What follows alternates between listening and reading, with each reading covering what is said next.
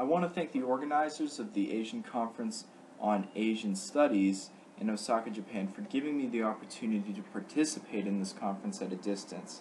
This presentation, The Veins of the Earth, Dimai in Lawn Community in Late Imperial China, looks at a very interesting concept, traditionally thought of as a Fengshui concept, that loosely translated as the veins of the earth, Dimai, in the legal culture of late Imperial China.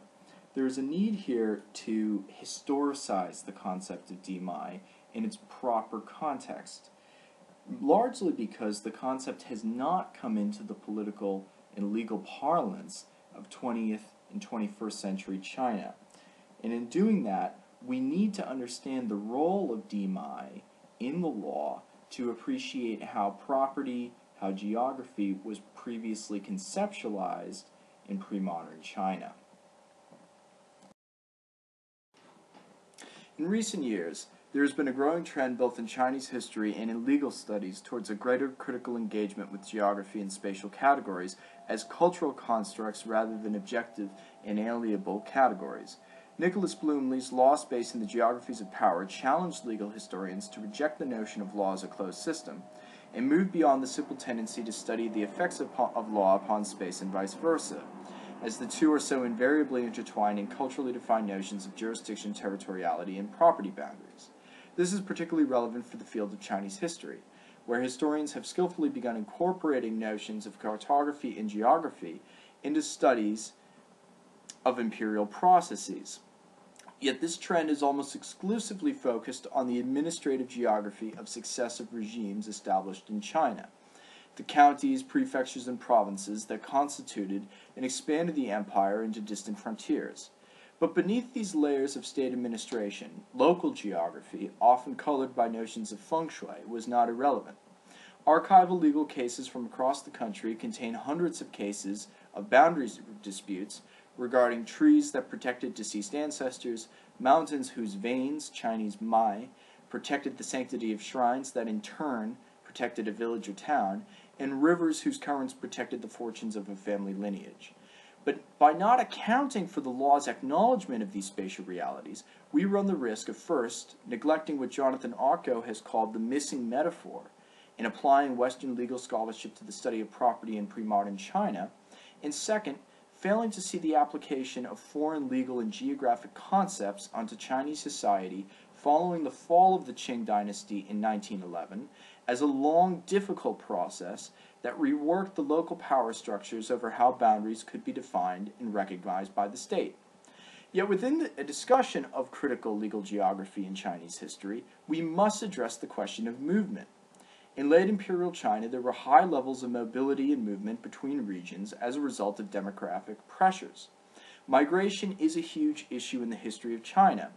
It is, of course, responsible for helping to create the China we have today. Sichuan province, for instance, in western China, saw a large population boom during the 18th and 19th centuries, with its population doubling from 20 million to 40 million by the year 1900. Other regions of China, such as Taiwan, similarly saw increased growth during this period. When a family moved to a new area, they had to reestablish their roots in that place, even if they kept in contact with their previous locale. Naturally, they had to purchase and create grave sites for their dead. This process, in turn, transformed local geographies. So what this presentation attempts to do is examine how such migration reworked local geographies. Yet in order to do this, we must differentiate local geography from administrative geography. So just quickly to go over what the administrative map of the state looked like in late imperial China, just to give an example of sticking with Sichuan province. Sichuan province was a border province, and so it consisted of a province of both Han and non-Han communities. I've differentiated those in the map on the right. Beneath the layer of the province, there existed a circuit, which was the second highest layer of bureaucratic apparatus. Below that was a prefecture, and finally a county. In a few slides from now, we'll look at a case study of an Islamic shrine being established in this county, Lanzhou County, which was the base of Baoning Prefecture. So there's not a whole lot to say about this, just to give you a base of how the bureaucratic map of the state looked like, and to go on to what alternative forms of geography were. But that wasn't the only geography. In modern China, something known as Fengshui, you probably have all heard of, it's quite famous, and it's also very much considered superstition, a qualification which is not extended to Buddhism, Islam, or even traditional Chinese medicine, which shares a great deal of vocabulary with Feng Shui. Feng Shui has had a rough 20th century, but it wasn't always so. As I've mentioned before, when we talk about geography in Chinese history, we typically mean administrative geography, but this wasn't the entirety of geography. Once a person starts to think about what geography in its totality meant, though, it is impossible to avoid or separate it from Feng Shui. For instance, at the beginning of the Qing dynasty, which was established by an ethnic group from Northeast Asia known as the Manchus, they came in and conquered China. One of the early Qing emperors, the Kangxi Emperor, in order to justify his rule over, or rather the Qing's rule over the country, made an argument that the root of the Tai mountain, Mount Tai, which is a very famous Chinese mountain, came from Changbaishan, which is a famous mountain in Manchuria that the Manchus considered to be their homeland. He made this argument through Feng Shui. Again, you could say he made it through geography, but he made it through the Feng Shui concept of a dragon vein. It was the dragon vein of Changbaishan that fueled the qi of Taishan.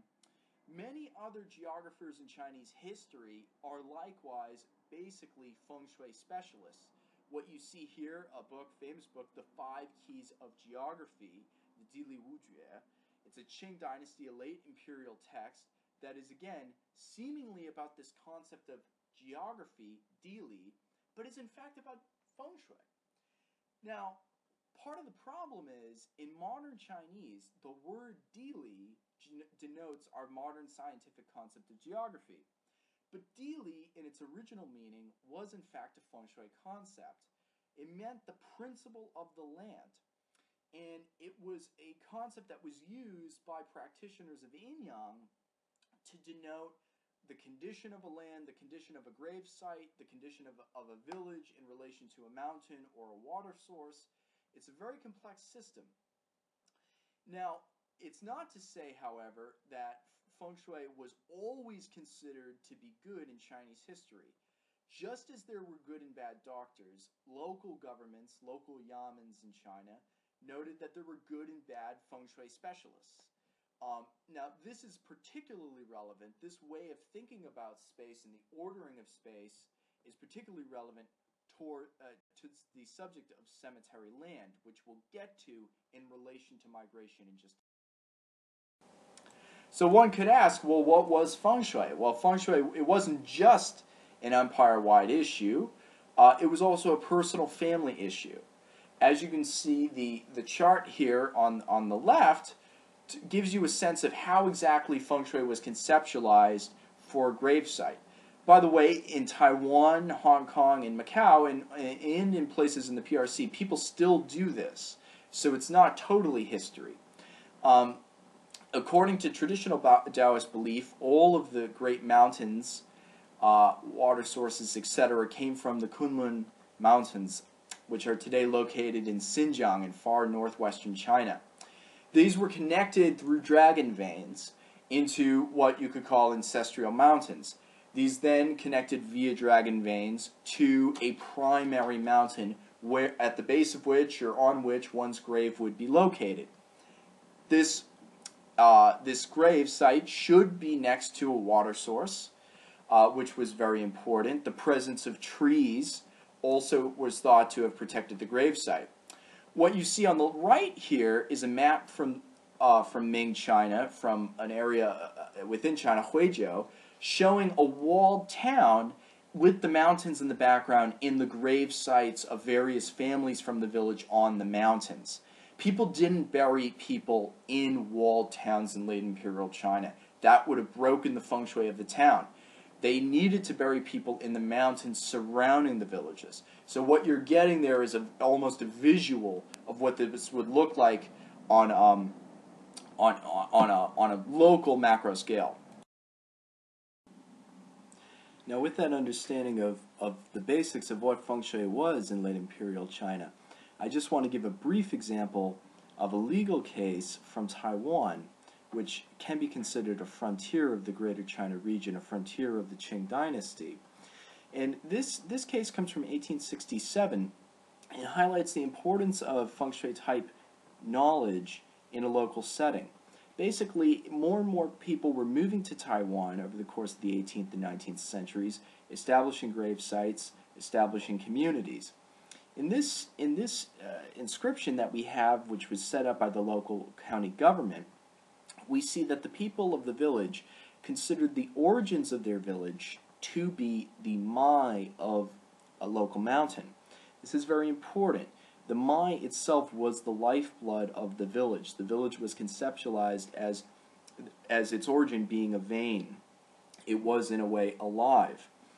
And during the course of the 19th century, probably population density was getting higher in Taiwan, and a number of people were attempting to cut down trees on these mountains. So the people of the village who believed that this mountain was being affected by this process went to the local county government on several occasions. They went first in the early 19th century, and the Yamen, of course, came out, the local county government came out and set up an edict and protected the mountain and said you cannot cut down trees because it would compromise the mai. And it happened again in the 1860s. Again, what we're seeing here is that the local government acknowledges the feng shui language and is willing to protect the villages who see their origins in the mai itself. So with this case in mind from Taiwan, we return to the place previously mentioned when discussing Sichuan province in western China's bureaucratic structure. Langzhong was the base of Baoning prefecture in northern China. To the north of the walled county town, there existed a famous mountain. According to the local gazetteers and other records of the county and prefecture, this mountain, Panlongshan, in Chinese, has a really famous history pretty much going all the way back to the Tang Dynasty. So, for instance, 8th, 9th century. During the 17th century, people took a real interest in the veins of this mountain and how they affected the county town of Langzhong. This may have been because of an earthquake, and people were thinking about ways to respond and ways to prevent future earthquakes. It's hard to say. One would have to do further study on this subject specifically. But what we know is that during the 17th century, in order to protect the vein of the mountain, much as the Taiwanese in the previous case did the vein of the mountain for their village, the locals built a tower known as the Phoenix Tower in the county town of Langzhong. Now, the Phoenix Tower was basically what we could today call a feng shui tower. It exists to protect the mai, the veins of a particular mountain or place from being disturbed. So what we're seeing here is, in other records, poems, etc. reflect this, is that the very fortune of the town itself was thought to be linked to this mountain. You know, this, again, isn't unique to this portion of Sichuan. You'd see this all over China, and again, we can see this all the way over to Taiwan. So the important thing here again is people are resorting to the feng shui language to talk about the well-being of the town. So with this background of the Panlong Mountain and the Phoenix Tower in mind, I think we can come now to really the most interesting example from the local history of Langzhong of migration and feng shui coming together in a case study involving a local Muslim community. During the 17th century, as we've seen, Sichuan started to see massive immigration into the province. that also included immigration of Sufi orders coming in from Central Asia after the Ming-Qing transition. And it was during this time that a sheikh of the Qadiriya Sufi order, the Qadiriya Sufi Tariqa, Hoja Abdallah, arrived in Sichuan and was really traveling around. He wasn't just going to Sichuan, he was also traveling to other places. But he came to Langzhong and really fell in love with it. And he decided to spend the rest of his days in Langzhong teaching. Upon his death, the local Muslim community decided to build him a very prominent gravesite. And with the help of the local community, the local gentry, and the local government, some members of the local government were probably Muslims themselves, they actually set out to build a gravesite on the Panlong Mountain. Now, as we've seen, the Panlong Mountain had a vein, it had a mai that went down and protected and brought fortune to the walled town of Langzhong. So in order to do this, the Muslim community wrote up a contract, and again, I don't put the contract up here because it's too long, but the contract itself invokes the Fengshui language. It says that the Muslim community and the sheikh, the Hoja himself, was acknowledged the existence of the mai, and that by building the shrine on the mountain, the Muslim community would take it upon themselves to protect the mai. And what you see in the pictures in this slide here is an image of the shrine as it appears today, which is much as it would have appeared in late Imperial China, as well as on the right, the symbol of the shrine, which is a classic feng shui symbol. You see the mountains, the running water, and the trees in the background there. So we really see the Muslim community mobilizing the feng shui language in order to build a shrine on a very prominent mountain.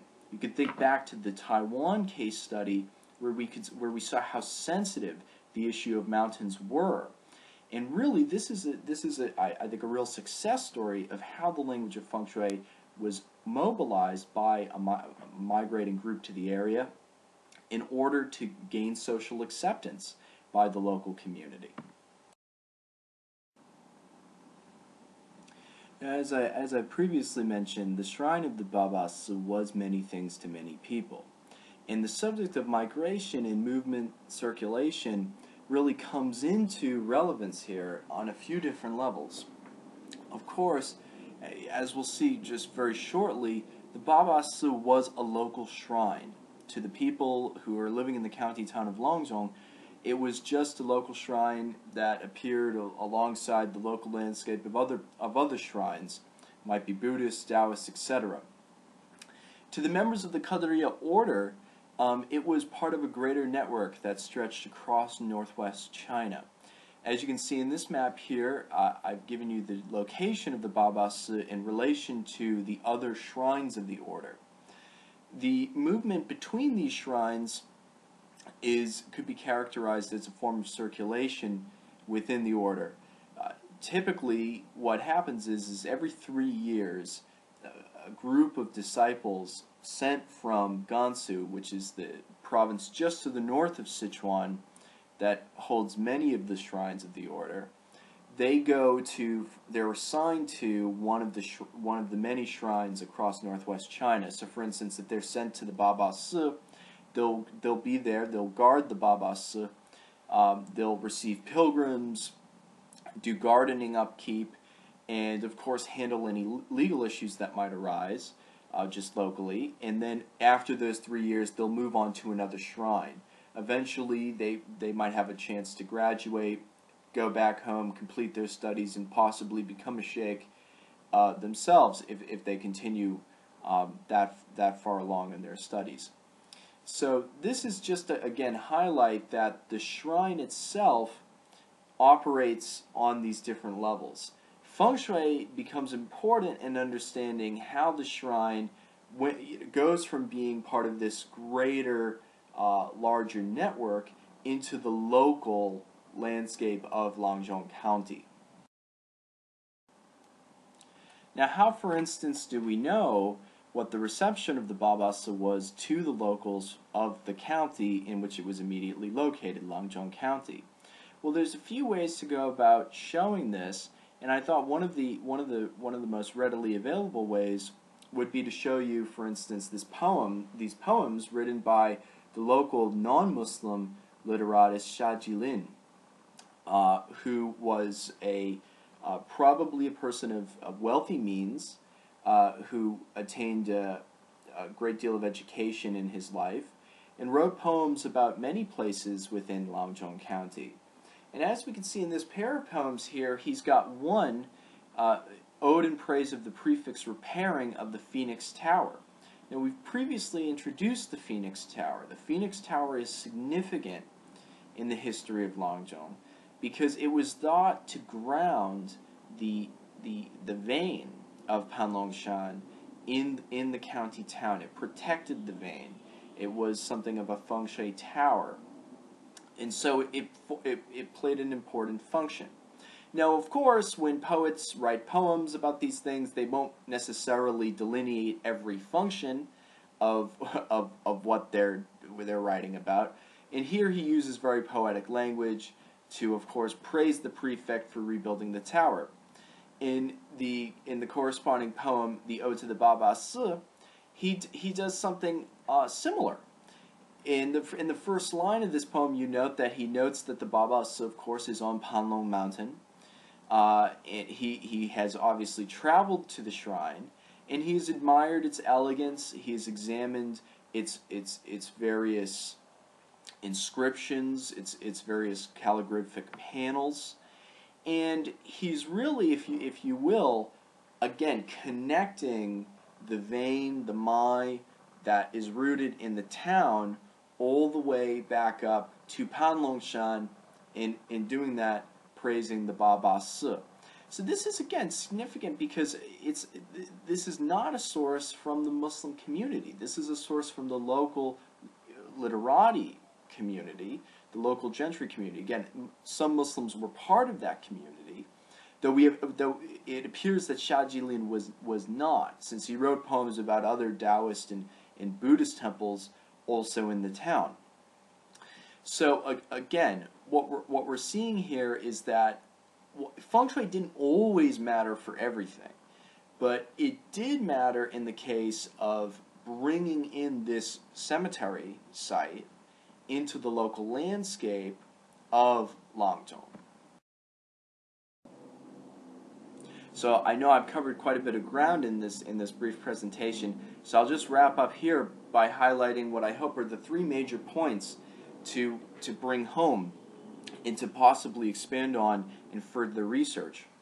Understanding migration, movement, and space in late Imperial China means moving beyond the map of the state, the administrative geography, and engaging with how local spaces and geographies were conceived by local people.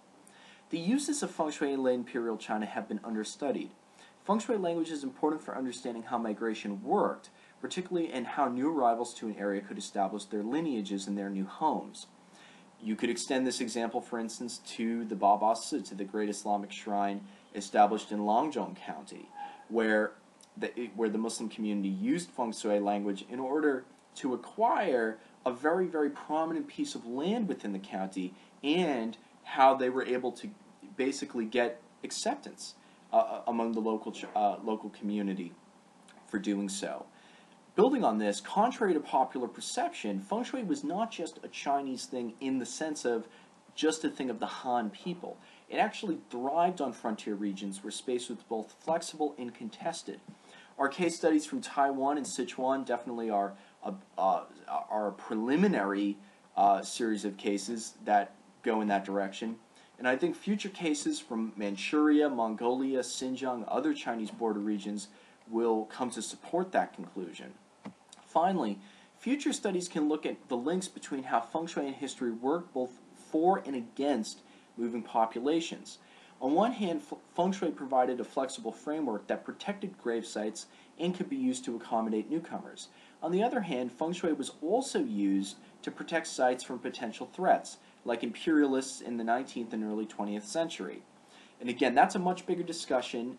It's a very interesting one. For instance, when the British wanted to build railroads in the country, the local people would cite feng shui dragon veins in the destruction or breaking of the veins as a reason not to build the railroads.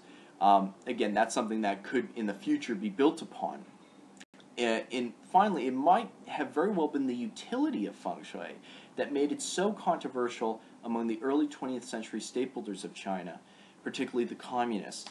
And this is, of course, related to how Feng Shui was potentially a vehicle in a language for expressing ideas of property rights. Okay, well, thank you all so much for watching. Please send any comments or questions to my email address.